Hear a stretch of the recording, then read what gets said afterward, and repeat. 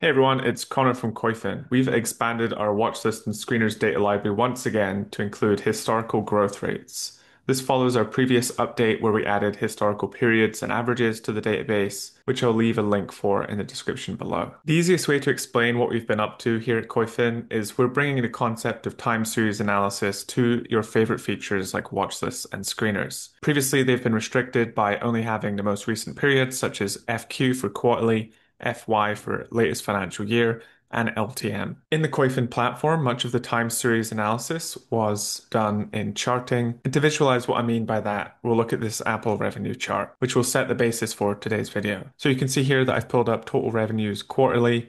Previously in watch lists, you would only be able to see this latest period. However, with the update we did a few weeks ago, you can now see all of these periods as well historically. With the previous update, you would also be able to see things like averages over time. So you would get this data point, which is arguably more important for percentages and valuations. And what we've done with this update is introduce the concept of historical growth. So for one, if I now transform this data to show me the year-over-year growth, this context is really important if you want to visualize the acceleration or deceleration of metrics over time. So you can see here that Apple, during the pandemic era, had an acceleration of revenues, which concluded with 4 consecutive quarters of year-over-year declines, and now more recently has got back into the growth cycle. You can visualize this quickly on a chart, but this has never been possible in a watch list or a screener before. And these individual bars here, these data points, they are now in the watch list and screener. Similarly, if we want to look at the growth over time, so let's flip this back to the as reported and let's take the financial year. We can see that Apple's current revenue is 416 billion. If I want to look over the last 5 years, I know that it's grown by about 51.6%. That context and that data is now also available in my screens and my watch lists. And today we're going to show you what that looks like and how you can use it with a few examples. So jumping over to watch lists now, I'm just going to build a quick watch list to show you some acceleration of revenue over time. So if I open up the column selection here, and what I want to do is see how revenue has changed over time. We're going to pick total revenues, and you can now see that all of the various options you have for this single metric are quite expansive. So if I want to look at the year-over-year growth of historic periods, all I have to do is come down to historic growth year over year. You can see you have two options here. At the top, you have the FQ periods. So that would present the data as though it was quarterly revenue. And if you scroll down a little bit, you'll also have fiscal years and you'll also have the LTM values as well. So for quarterly, all I'm going to do is just pick 10 or 12 quarters here and then go back to the table. And what you can now see presented to you is Apple's historic year-over-year revenue growth rate. So 0FQ represents the current quarter, which if I was so inclined, I could go into total revenues and pick the latest quarter. I could also pick all of the corresponding quarterly periods as well, which I'll show you in just a second. But if we just bring that latest value up to the top of the table here, get rid of 1 day change, we can see that this current value of 102 billion.47 represents a 7.9% year-over-year growth rate. Similarly, if I was to go back and fetch this total revenue figure and slot that in here, we can see that in the previous quarter, $94 billion in sales, which represented a 9.63% growth rate. Now you can structure this table where you slot in the notional values next to the percentage changes. Alternatively, you can just look at the percentage changes as well. And just to once again hit home that visual aspect for you so you can understand exactly what this is showing, if we take the -5Q period and we put that here, this is 85.78 billion. So that is 1 year ago from the current fiscal period. And we can see that's a 4.8% growth rate. So now jumping back over to a chart, we can see that the current 102.47, if we go back 1 year in time, 85.78.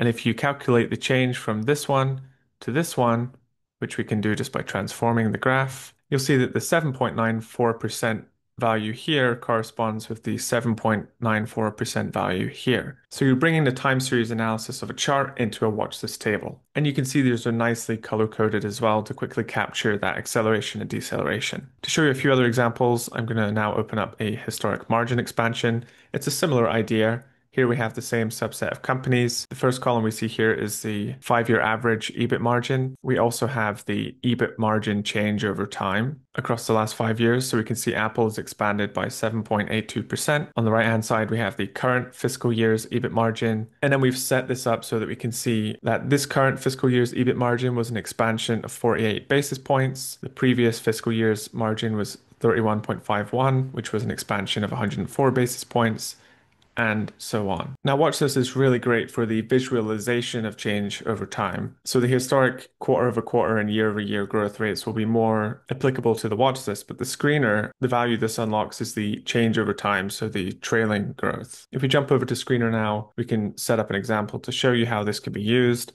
So I'm going to create a brand new screen from scratch. We'll focus on the US and Canada. We don't want to change too much there. But in the filter criteria, we're going to add a few filters. So return on invested capital, we want something with a 5-year average greater than 20%, which immediately cuts down the results from 5.5 thousand to 280. We might also want to focus on companies that have expanded their margins over that same period. So let's take trailing growth. Let's take 5-year LTM.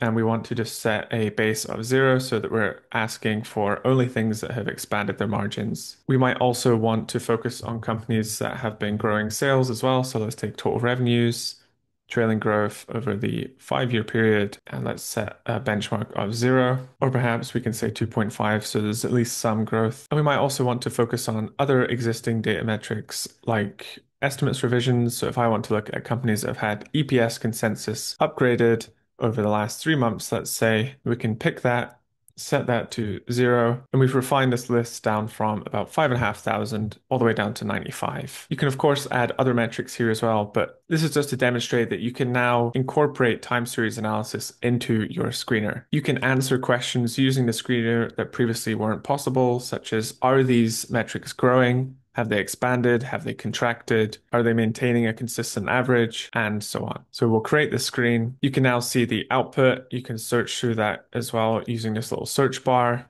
And you can also add additional columns to expand the analysis that you're doing inside this table.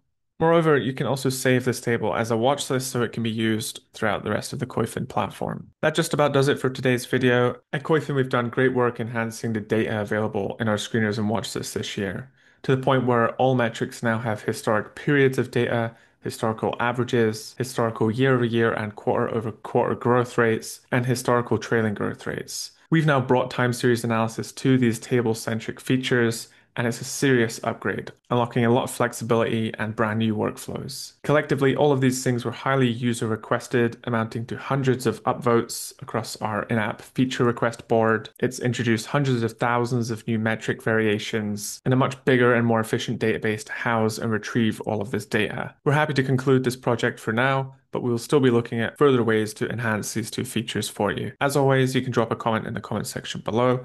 Our help desk is help@koyfin.com. We are at Koyfin Charts across all of our socials. Until next time, thank you.